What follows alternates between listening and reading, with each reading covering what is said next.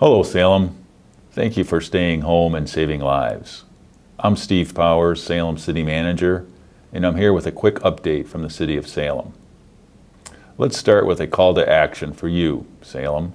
Last week, the Emergency Operations Center received new guidance from the CDC on how to protect each other from further spread of the virus by wearing cloth masks.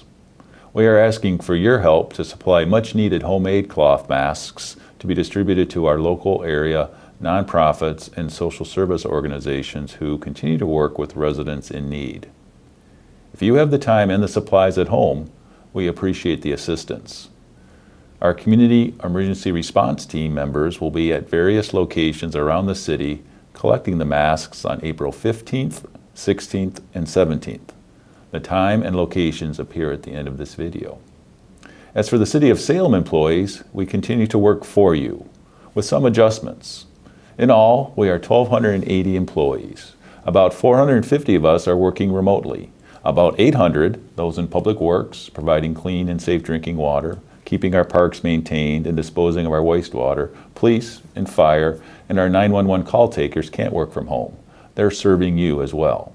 We have repurposed our staff and resources to essential services where possible. Last week, this service reached a heroic level at Cascades Gateway Park.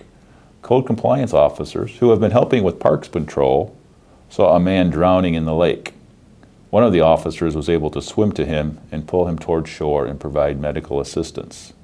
This is just one example of the good work we're all doing together in this trying time.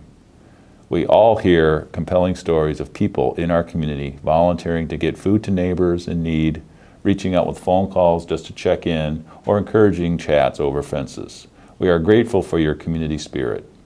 In closing, Salem, thank you for staying home and going out only for essentials. Thank you for practicing social distancing, especially in our parks.